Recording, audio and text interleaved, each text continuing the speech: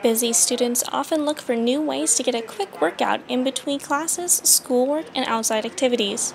But BU senior Claire Richer has taken a step further and is using those burned calories as an alternative to burning fuel. I feel like climate change is something that is the most pressing issue of our day. If we don't have our planet, the way we're treating our planet, we won't have one to live on that is suitable for human life.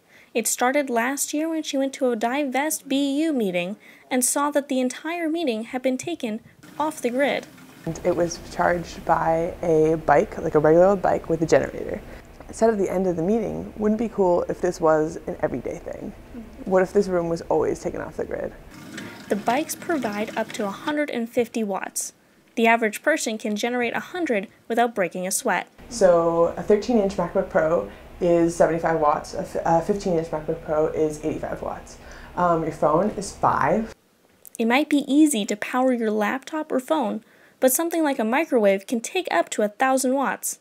However, even the small effort is worth it. Changing a light bulb is a drop in the bucket. Any single action that anyone does is a drop in the bucket. So really, it's about whether it can scale.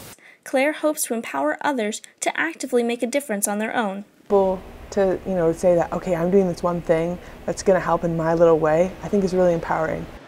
Reporting for BU News at Noon, I'm Lauren Westberg.